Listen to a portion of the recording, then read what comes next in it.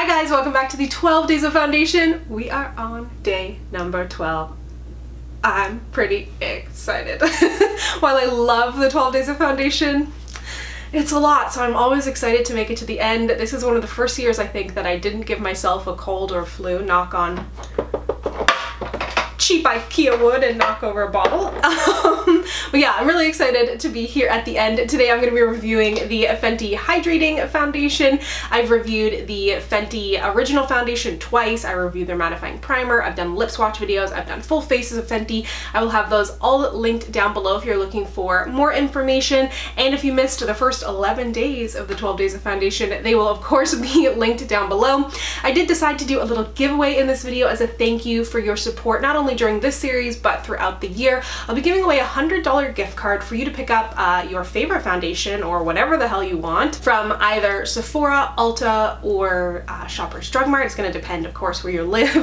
The giveaway will be linked down below on my blog with all the information there, but just a small token of my appreciation for you to treat yourself, because I've done a bunch of giveaways here recently on my channel, but it's all things that I've picked, so it's kind of fun to be able to pick out whatever you want. So let's go ahead and get started. So this foundation, of course, comes in the iconic 40 shades. I'm going to be wearing 320 today. If you've watched any of my previous Fenty content, I was wearing 310, but I felt that that was a good shade match, but just a little bit too yellow. So I've moved into the 320 era. I do have 310 and 320 to show you in face swatches here today, just in case you're curious. Retails for $35 American, $45 Canadian. You're getting 1.08 fluid ounces in there, and it says it's good for combo to dry to normal skin, so it's not saying it's good for oily. That's kind of their original foundation. It does contain grapeseed oil, so it's not oil free, which I'm mentioning that because it's there on their site. It is also cruelty free, but it also claims to be not only kind of hydrating, but long wearing and medium to full coverage. I'm going to prime both sides of my face today. One with the hydrating primer, one with the mattifying primer. We will see if it does anything, makes any difference. I do have a meeting and an event today, which is never my preference when I'm doing foundation reviews. But anyways, I'm gonna go ahead and prime my face and let's get started. Let me just mention that I got an espresso for Black Friday. And I have the hazelnut coffee with like a Premier Protein chocolate shake in there, like just a little bit. Ferrero Rocher coffee. So good. Okay, so I'm gonna do my face swatches. I forgot. The MAC review went up today in my time, and someone commented and was like, yeah, you forgot to put the name of the foundation in the title. I was like, yeah, it's been a long 12 days. Whoopsie. So this is 310. This is 320. So you can definitely see there's a big change in terms of the undertone, and I've worn both, but I kind of like the way 320 looks on my face, even though it looks jarringly peach now that I've swatched it. But I've been wearing 320 and I thought it looked good, so that's what I'm going to stick with today. But you can see 310 is also a good match if you tend to be more yellowy. I'm gonna go ahead and dot this all over my face. I know a lot of people were waiting for this because a lot of people were super excited about Fenty but have drier skin and we're like, I want to buy Fenty foundation, but it's, you know, it's too matte. And I like that foundation. I don't find myself reaching for it a ton because I did find it to be very yellow, and although I didn't find it to be too matte, like it was a really beautiful kind of flawless coverage without looking too heavy on the skin, as long as you didn't put too much on. It's just not the type of foundation that I find myself reaching for lately. So I was excited to see this come out because I just love foundations, but I think you can see as I'm blending this out, it doesn't look as crazy peach. I was just like shocked. Like I've been wearing this shade, and then when I swatched on my face, I'm like, damn, that looks super peach. But I think it looks good once applied to the skin. That's the thing. Like swatches can be so deceptive. Like also when it comes to bronzers, I feel like bronzers are the most. Like I swatch a bronzer on my hand sometimes, and it looks like gray, or like it looks the same color as my skin, and then on my face I'm like, oh, that works. So as I always say, get a sample if possible and try it out on your whole face if you can. So this side has the mattifying primer, this side has the hydrating primer. Like I mentioned, I did do a review comparing the mattifying to the original Soft Touch, but I have yet to review the hydrating primer. So I'm gonna go ahead and take some flash photos and do the rest of my makeup. And as of right now, like, I think you can see I built it up to like a medium coverage. I don't build this up to full. I do find it to be a little bit too hydrating for that, we'll say. Like, I know I've talked about this before, but I just don't like putting much foundation on my face because I find that's when I start to get oily, that's when things start to get messed around. So yeah, I'm gonna leave it at this coverage here. I think it looks natural, it looks dewy and hydrated, but it doesn't look greasy. There's no like glitter particles or anything in here. So yeah, I'm gonna go ahead and do the rest of my makeup, take some photos, and I'll be right back.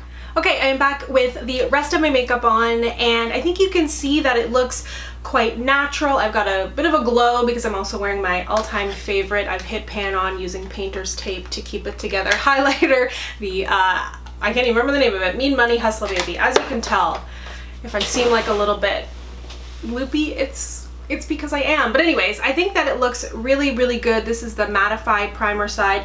This is the hydrated side. And I love the way that this looks. I feel like it looks natural. It feels really natural as well. And the shade match, like I said earlier, looks quite good in my opinion, and a little less of that stark yellow that I felt the shade 310 was. In photos as well, I thought it looked really good. On application, it definitely has a more hydrated and kind of dewy look. But as you let it set down on your face, I think if you have like dry skin, you might not want to set it. I don't know, I still don't totally understand the world of not setting your face because I've been oily in combo for so long, but it definitely did dry down a little bit more than on initial application. And when I took photos here, I think you can see there's a sheen, but nothing like super shiny. It doesn't look super greasy. And I thought it looked pretty good in flash photos as well. So I'm gonna go ahead about my day, and I will check back with you this afternoon in some natural light. Okay, I'm coming to you a little bit later in the day for a midday check-in. I had a meeting and I had a lunch kind of event, and I realized I thought the lunch was at 12:30. It was actually at 12, so I had to race out the door when I had intended to do my check-in. But yeah, I have not touched up. Things look really good. To remind you, this was the mattified side. This was the hydrating primer side. I don't think there's like a huge difference. I think I see a little less shine on my nose on the mattified side versus the other one. I have gotten like a little bit sweaty in the face going to and from events, in and out of like heat, air conditioning, cold, etc. But I think things still look really, really good. So I'm gonna go ahead and wear this for a few more hours, and I will see you this evening. Okay, it has come to the end of the day, and I think things look quite good. It's interesting, I've worn this foundation several times, and there were times when I put this on and I felt like I immediately looked super shiny. I was having like kind of a sweaty face day. And then there were times where it wore like today, which I felt like it wore really, really well. I'm definitely a little bit shiny, but nothing has patched away. It has not oxidized. I still think it looks quite good. This was the mattifying primer side. This was the hydrating primer side. And honestly, I don't see that much of a difference, really. I would love to know your thoughts on this foundation if you have tried it. I feel like I saw, oh, Rue's sitting on my lap here. I feel like I saw people saying who have drier skin that it wasn't as hydrating as they wanted it to be.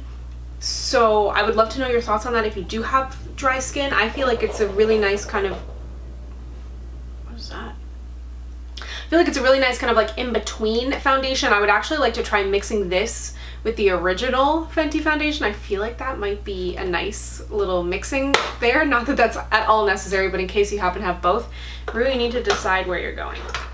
But yeah, I do really enjoy this foundation. I think if you have a really oily skin type, I don't know how comfortable you're gonna feel in it, just because there have been a few times that I've worn this that I felt like right off the bat I was like really shiny even after powdering. So definitely you're gonna want to use maybe powder your primer, use a mattifying setting powder along with a mattifying setting spray, because maybe the days that I did that I was wearing like a lighter powder and I felt like even after I powdered it there was quite a bit of shine coming through, but nothing looks like, you know, anything crazy shiny right now. So it kind of reminds me not necessarily of a tinted moisturizer, because it does have a decent amount of coverage in there. I wouldn't say it builds up to full, but it kind of has that nice consistency. It feels quite light on the skin, and I think the shade match is really good as well. I know I talked about that in the beginning, but because it did not oxidize, it all stayed together quite nicely. So yeah, I really enjoy this foundation. If you have normal or combo skin, I think you'll quite like it.